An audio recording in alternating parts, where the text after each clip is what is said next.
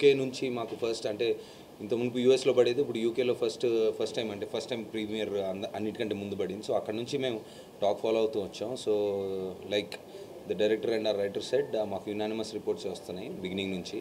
So పొద్దున్న నేను పర్సనల్గా థియేటర్కి వెళ్ళి మా ఫ్రెండ్స్ అండ్ ఫ్యామిలీతో చూశాను అండ్ వేరే థియేటర్స్ కూడా వెళ్ళాను. So I think people are enjoying it. And first time అంటే రవితేజ గారు ఆయన కంఫర్ట్ జోన్ అంటే మామూలుగా ఎప్పుడు ఎనర్జెటిక్గా సరదాగా అంటే వెరీ యూనో కొలోక్యల్గా సరదాగా ఎక్కువ ఎనర్జెటిక్ తోటి ఉంటారు మామూలుగా ఆయన చేసే క్యారెక్టర్స్లో. That is what we expect from him. So ఆయన ఇంత మునుపు అంటే నాకు మా వాళ్ళు కానీ ఆడియన్స్ కానీ చెప్పింది ఏంటంటే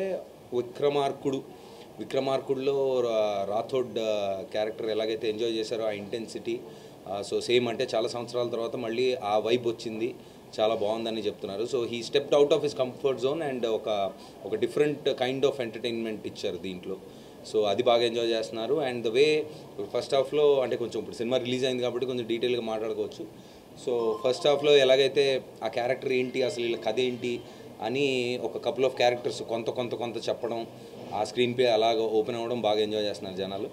అండ్ అంటే ఇప్పుడు ఈ బిట్లుగా చెప్తే నేను కూడా ఫస్ట్ హాఫ్ అయిపోగానే పెడతారు కదా, ఫస్ట్ హాఫ్ టూ మచ్ ఉంది, సెకండ్ హాఫ్ ఇంకా బాగుంది, అలా కాకుండా.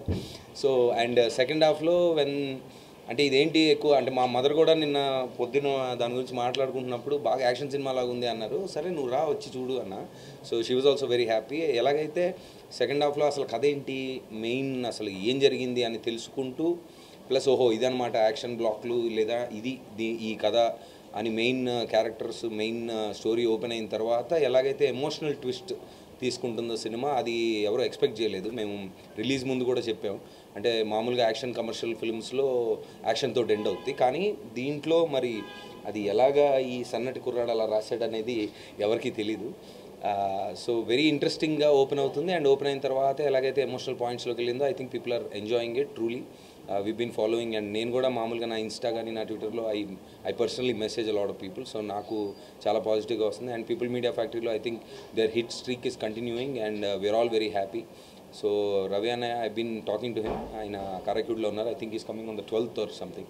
సో ఆయన వచ్చిన తర్వాత మళ్ళీ బయట చూసిన సక్సెస్ని ఇంకా ఎక్కువ కనిపించేటట్టు ఇంకా ఎక్కువ సెలబ్రేషన్స్ మేము డెఫినెట్గా చేసుకుంటాం. So thank you so much for all your support. Love you.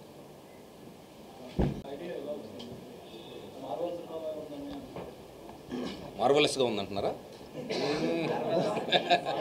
It's like a Marvel, it like a wow. అంటే కమ్స్ ఫ్రమ్ ద స్టోరీ.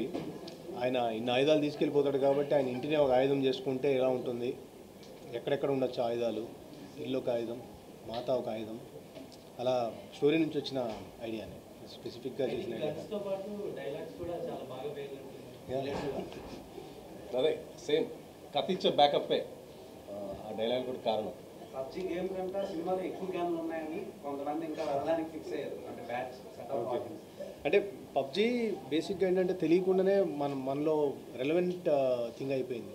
అంటే ఒక పాయింట్లో నేను చాలా చిన్న పిల్లల దగ్గర నుంచి పెద్దవాళ్ళ వరకు పబ్జీలు ఆడుతూ దాన్ని ఇంకా ఏకంగా బ్యాన్ చేసే పొజిషన్కి వచ్చిందంటే స్కోప్ పెట్టు, సో స్కోప్ కరో back side, why can't we use it అని అనిపించి వాడుకున్నాం అంతే. I think kids are enjoying it very much.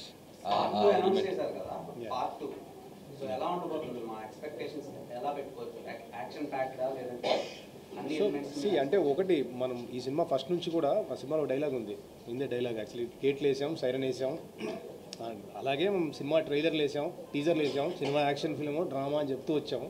నువ్వు శంకరాభరణం ఎక్స్పెక్ట్ చేసి వస్తే మనం ఏం చేయలేము. సో ఇది యాక్షన్ డ్రామా, యుద్ధకాండ తీసినా కూడా యాక్షన్ డ్రామాలానే ఉంటుంది, యాక్షన్ ఫిల్మ్లో ఉంటుంది, కమర్షియల్గా ఉంటుంది, మాస్ ఆడియన్స్కి రీచ్ అవ్వడానికే ట్రై చేస్తాం. సో దీంట్లో అఫ్కోర్స్ స్టోరీ టెల్లింగ్లో మనం కొంచెం ఎన్హాన్స్మెంట్స్ ట్రై చేస్తాం, ఒక ఫినిష్ ఇవ్వడానికి ట్రై చేస్తాం, కానీ but majorly తీసేదైతే commercial action drama.